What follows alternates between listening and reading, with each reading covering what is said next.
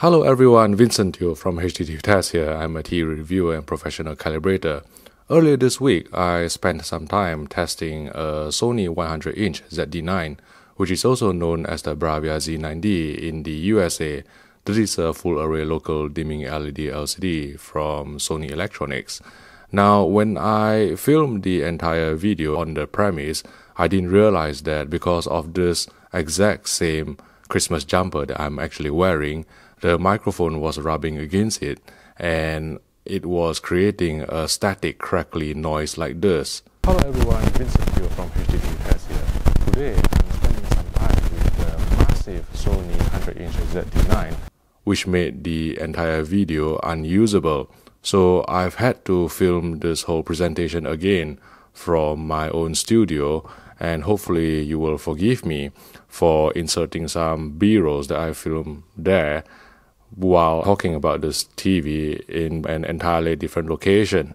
I'm quite sad, I'm beyond sad, and I really regret wearing this Christmas jumper on that day, but there's nothing I can do about it. But what I want to tell you is how excited I am about the Sony 100-inch ZD9 that I tested the other day.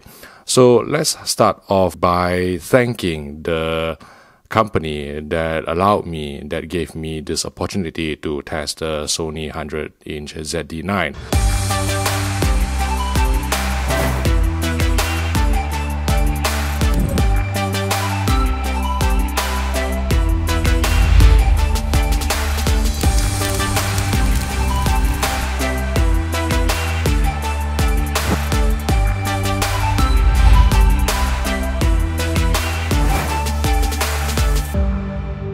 So they are AWE Europe. They are a trade-only distributor who supplies high-end AV equipment to the custom install and also smart home technology markets, CDR markets. And it just so happens that they have a 100-inch Sony ZD9, and so I approached them and they've been kind and generous enough to let me spend half a day there to go through my measurements of this fantastic television. So thank you again, AWE Europe, and if you wish to purchase this television, if you have the means, the space and the budget, then by all means I will put their contact detail in the YouTube section below. Right, so let's get on with the television itself then. It is a 100-inch set, as you can see, and it probably can't fit into a normal home. And it's fitted on these 2 feet here, which is located by the sides of the panel. But there are also a couple of other options where you can actually put it on a tabletop stand.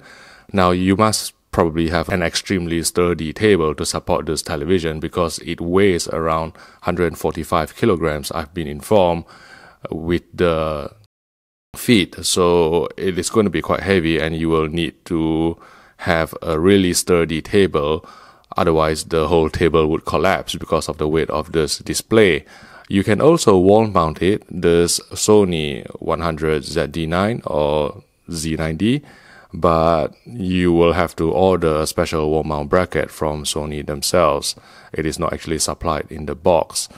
And the design is not very different from the 65-inch and 75-inch Sony ZD9 that we've tested and reviewed and calibrated over the past 18 months.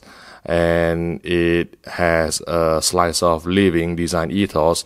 What this means is that there is a black band around the side trim, therefore splitting it into half as if 2 panels are glued together. Also, the back of the television is covered in grid lines, and Sony has also supplied some plastic plates for you to cover up the wires for tidier cable management. Now, in terms of the actual panel itself, it is a VA type LCD panel, and I managed to take a macro shot of the subpixel structure. It is a true RGB subpixel, and from what I could research from the number of suppliers that can actually supply a HDR capable 100-inch panel, I think we drilled it down to this Taiwanese company called Innolux, who may be supplying this panel to Sony to build this 100-inch ZD9. But it is a VA type LCD panel, so it is capable of deep blacks, but the viewing angle is narrower than, let's say, IPS LCD panel, let alone self-emissive displays like plasmas and OLEDs. But because of its sheer screen size, the Sony ZD9, I don't really see that much of a limitation in terms of the viewing angle. It still presents a very watchable picture, but obviously for the most accurate picture, for the best viewing experience, you are advised to sit directly in front of the screen. Now, let's go through the picture quality and the calibration side of things. So the first thing that I did was to try and calibrate this Sony ZD9. I know that is my trade. I don't believe in assessing picture quality without having calibrated a television. So the pre-calibration grayscale in the most accurate picture preset was still presenting some slight blue tint. This is very common on Sony LED LCDs and even their OLEDs. So I used the 2-point and 10-point white balance controls to neutralize the grayscale to the industry standard of D65 white point. And then you can see from the color checker chart here that the colors generally do fall into place. Out of 140 patches measured in this quite challenging color checker SG chart, there are no measured color patches that exceeded the visible inaccuracy threshold of delta error 3. So even though this Sony 100-inch ZD9, like all Sony consumer televisions to date, it doesn't have any advanced color management system or CMS, once you calibrate the grayscale to D65, most of the colors, in fact, all of the colors that we measured on this television fell into place and clicked into place very nicely. So all the colors will be realistic, natural, and accurate. So that was from the SDR side of things. I also need to tell you about the black level. The thing about full array local dimming LED LCD is that one of the first things that I normally do is to try and count the number of zones. Now, we know that on the 65-inch ZD9, the number of zones is around 648, and the 75-inch ZD9, it is around 800 zones. And this is a 100-inch screen, and I would expect a higher number of zones. When I ran our own custom-authored test pattern consisting of a small white box crawling horizontally and then vertically against the edges of a black background, and even in a really darkened room, this facility at AWE Europe, they have automated blinds that can shut off the light quite effectively. And even in such a darkened room, I found it extremely difficult to try and count the number of zones precisely because of how many zones there are and how effective Sony's local dimming algorithm is. So from what I can tell, and this is just a best guess, I could probably make out around 25 vertical columns and 40 horizontal rows, giving us a total of 1,000 independently dimmable zones, and perhaps even more. I tried to maximize the backlight. I tried standing off axis. I tried forcing HDR mode to count the number of zones, and I still couldn't pinpoint it precisely.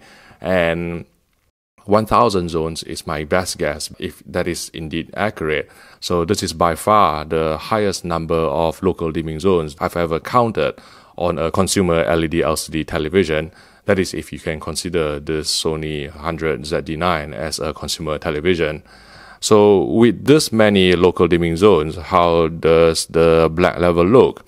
When we put up a 4x4 ANSI checkerboard test pattern to try and measure it, we found that once we align peak white to our normal darkroom target of 120 nits, the black level measured around 0.05 nits if we switch local dimming off. So if we switch auto local dimming off, the black level measured 0.05 nits with a peak white of 120 nits.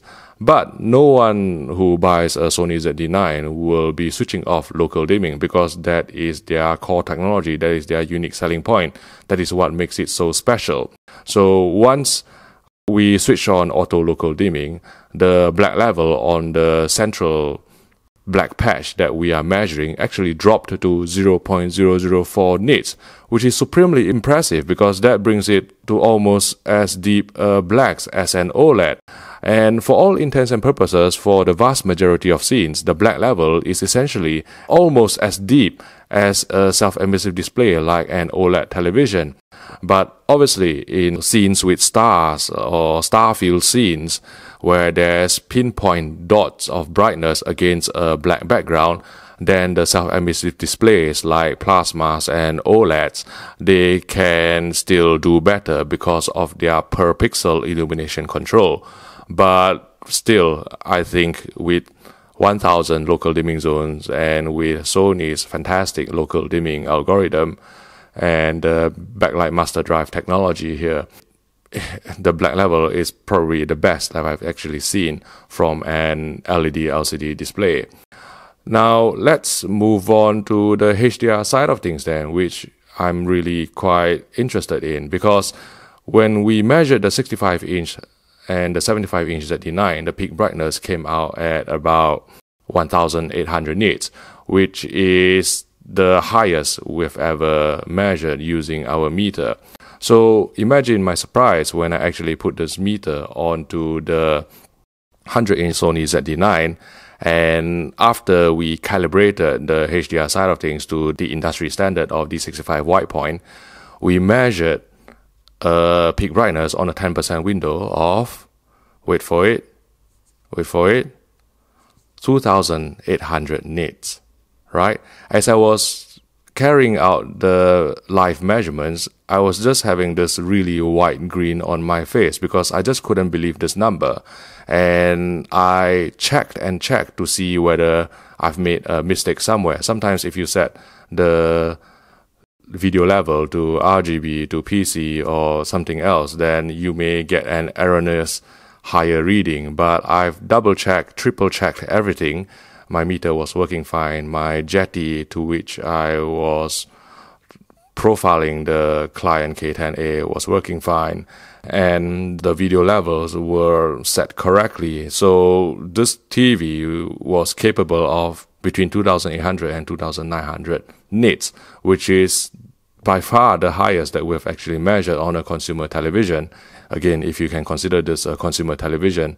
And it exceeds the 65-inch and 75-inch ZD9 by about 1000 nits, which is going to give so much impact in HDR scenes.